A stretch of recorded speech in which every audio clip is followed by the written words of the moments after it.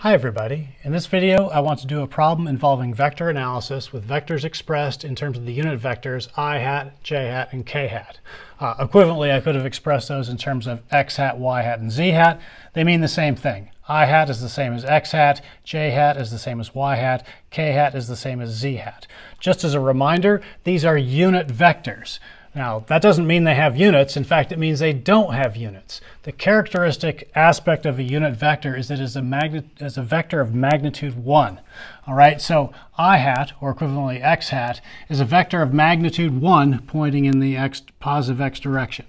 J hat, or equivalently y hat, is a vector of magnitude 1 pointing in the positive y direction. And k hat, or equivalently z hat, is a vector of magnitude 1 pointing in the positive z direction. We can build any three-dimensional vector out of combinations of these. All right, and so three such vectors are here. The vector A is 4I hat minus 2J hat kilometers. I could distribute the kilometers through. So for example, what A vector is a vector of amount 4 kilometers in the positive x direction and negative 2 kilometers in the y direction, or that is 2 kilometers in the negative y direction. All right, those are the parts of this.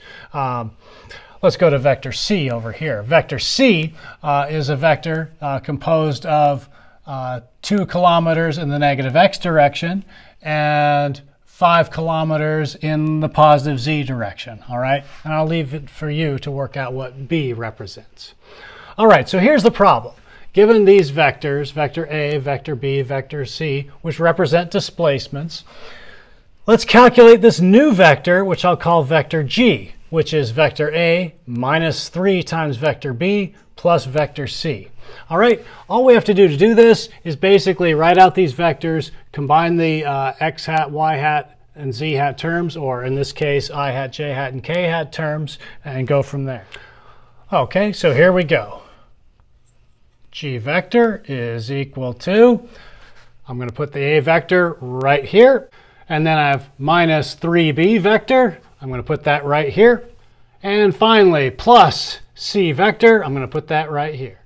Okay, now what I can do, there's lots of things I could do. I could distribute the kilometers in, or I could factor them out. So what I'm going to do is I'm going to factor out the kilometers and then just rewrite this. So here we go. I'm going to just write that right here. So let's look at that. I've factored out the kilometers from each of the terms and put it outside. And here I've got my 4I hat minus 2J hat right here.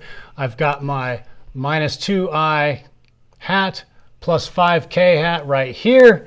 And then this, I've got negative 3 times 3 gives me negative 9J hat. And negative 3 times 3K hat gives me minus 9K hat. So I've got everything right here.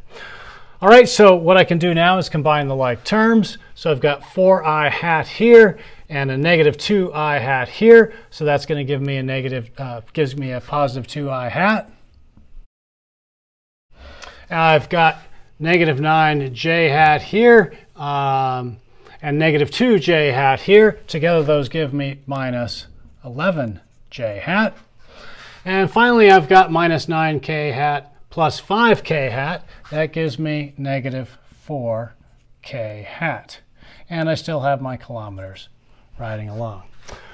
All right, so that's the vector. This is our G vector. We've done it. We've done this addition. What is G vector? Well, it's 2 kilometers in the positive x direction and 11 kilometers in the negative y direction, and then 4 kilometers in the negative z direction. That's what this vector represents. We can calculate the magnitude of this vector in the usual way. The magnitude of vector G is the square root of the sum of the squares of the components. I'm going to write that right here.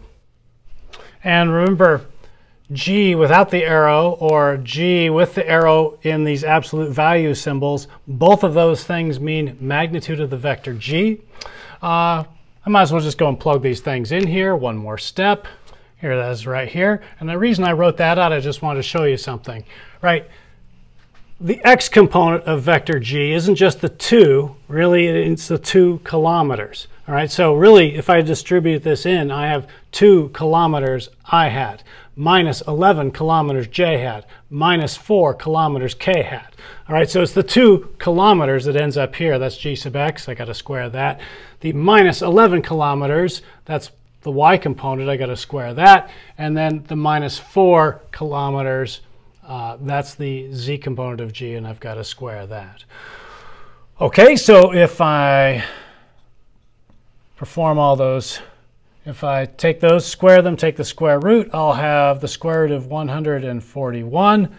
And then outside will be kilometers. I'm going to have kilometers squared, right? Then I can factor those out. When they factor out the kilometers squared, there'll be kilometers on the outside. And then finally, if I wanted to write that as a decimal place to 3 significant figures, that's going to be about 11.9 kilometers. Great. I'll just box up my results. One final note, I meant to write it up at the beginning. I was going to work with these as exact numbers. So if these were all exact, this would be my result. If I wanted then to round that to 3 significant figures, that would be my result right here. OK, that's it. Thanks for watching.